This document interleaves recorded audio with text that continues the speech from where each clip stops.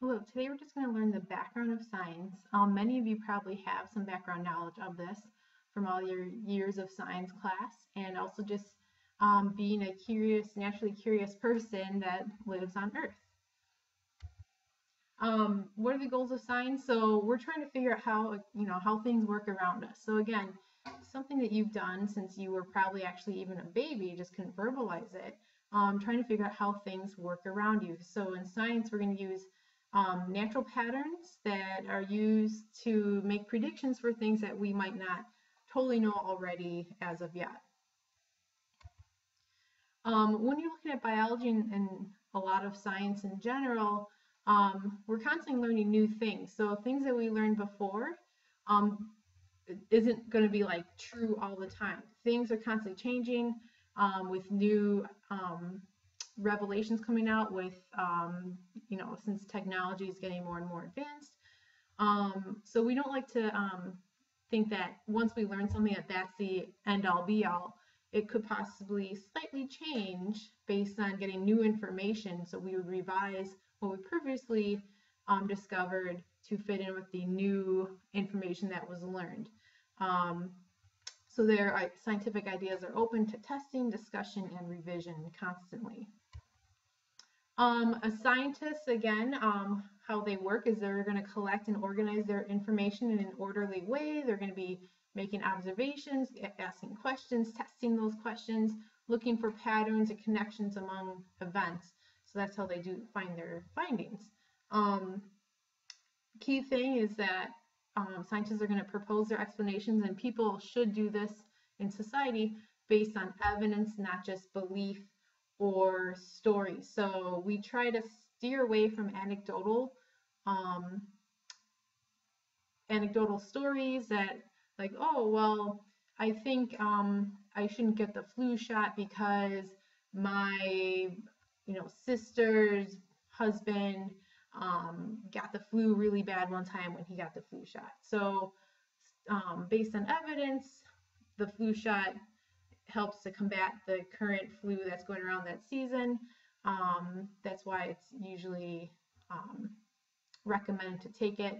So things like that, we try to stay away from anecdotal stories. Even though we know a lot of information about science and the world around us, there's still a ton that we don't know yet. So that's why it's very important that we have a good science education here to get more and more people involved with science, because again, we have lots of things that we still need to figure out and discover. This constant change shows that science continues to advance. Science rarely proves anything in absolute terms. We just get a better understanding more and more, especially when technology advances, to how things work around us. Science has allowed us to build enough understanding to make useful predictions about the natural world. So kind of to go with our class here, you guys are probably going to be asking some really great questions. I might not know all the answers. So what a lot of times maybe we'll go look on the internet to see if there's actually an answer that's out there. There might not be an answer for the questions that you guys have that even PhD scientists don't know.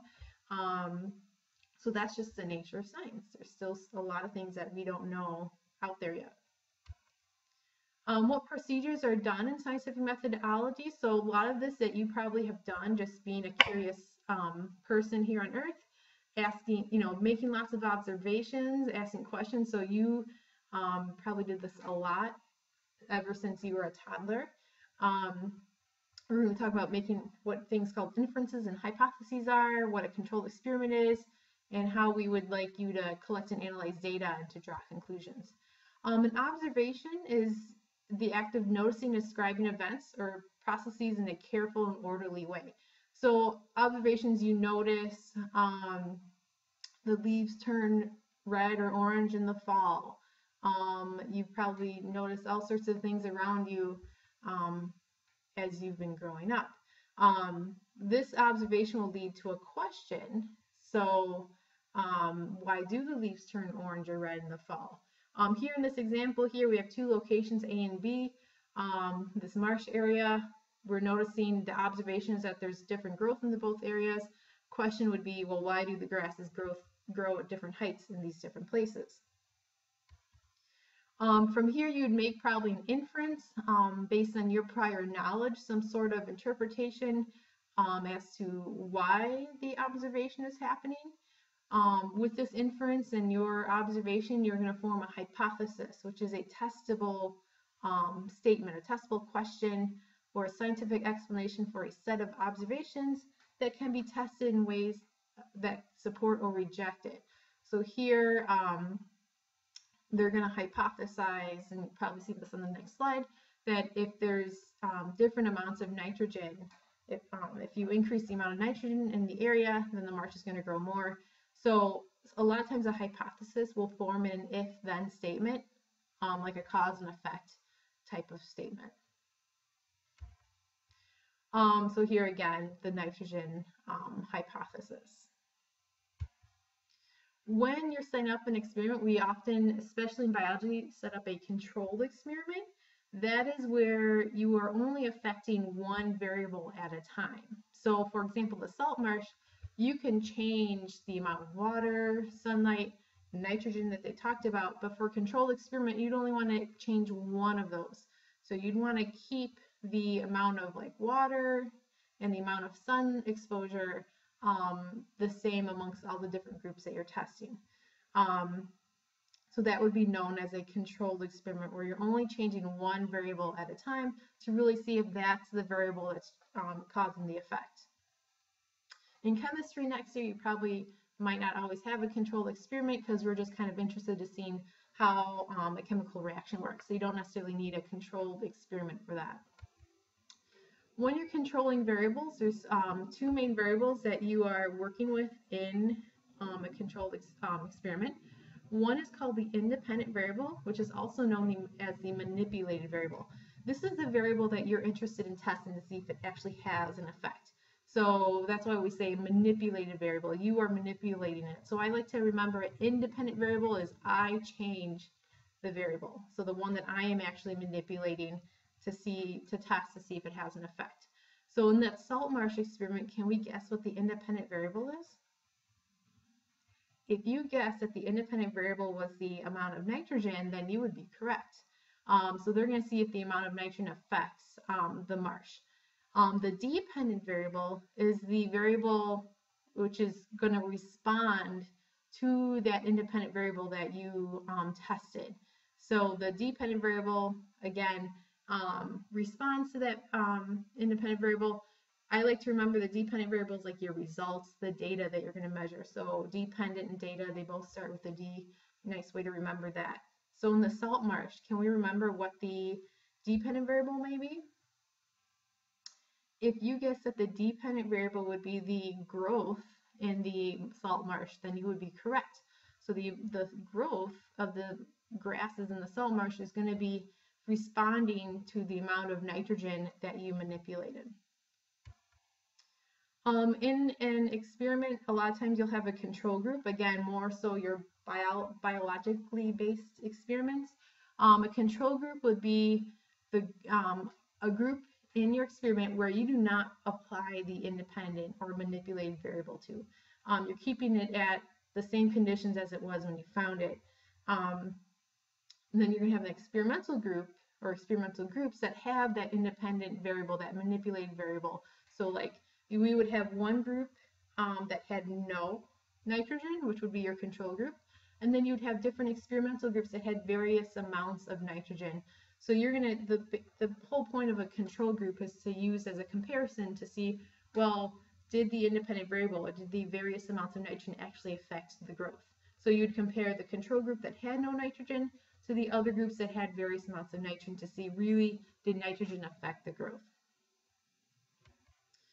So here, what we were just talking about on the previous slide about the control group versus experimental group in this situation with the salt marsh.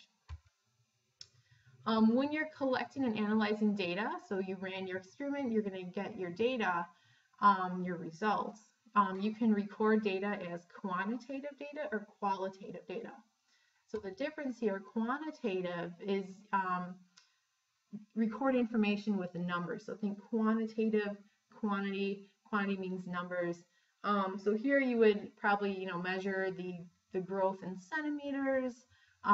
You can count how many number of plants per plot, plant size, growth rate, so all number based. Qualitative is using descriptions involving words, characteristics that usually can't be counted with numbers. This might be like if there were foreign objects on the plot, whether the grass is growing upright or sideways, maybe a color difference between the grasses in the two different groups. So qualitative is like quality, using words. So between the two, quantitative and qualitative, which one do you think is more accurate? If you guess quantitative, that's more accurate. We all understand numbers all around the world. We know what it means. The experimental group grew 10 centimeters more than the control group.